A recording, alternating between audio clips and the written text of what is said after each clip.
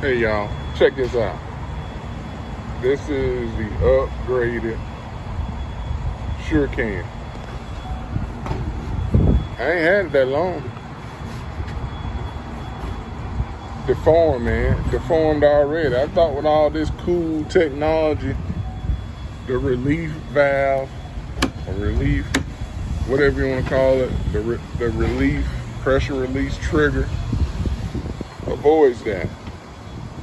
I got one of the older ones. Let me tell y'all what I did then. Here it is right here. Put this one down. Y'all remember this one? This is an old, cheaper one.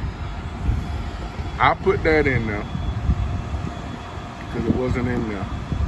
And I bought this cap because they said that'll help with pressure. You know, releasing the pressure. It's spring loaded. It comes up, closes. This can got all the damn upgrades in it. And look at it. Look at it. That damn thing look like it's been in a dog fight. Let me know y'all guys' comments.